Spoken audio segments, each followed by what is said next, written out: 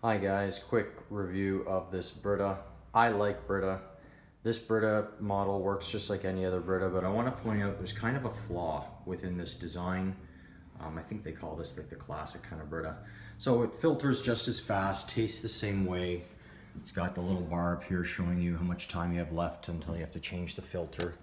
Filter inside's just like any other Brita.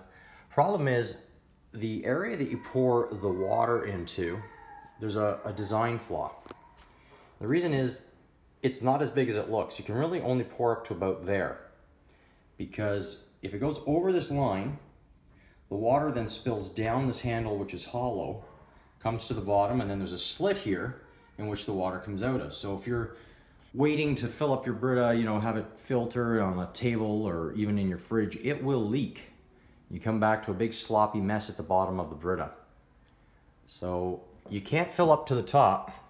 You can only fill up as high as this goes over here, which in the end is right about there on the total. So you gotta fill this up. To fill up the entire container down here, I gotta fill it up probably almost 3 times.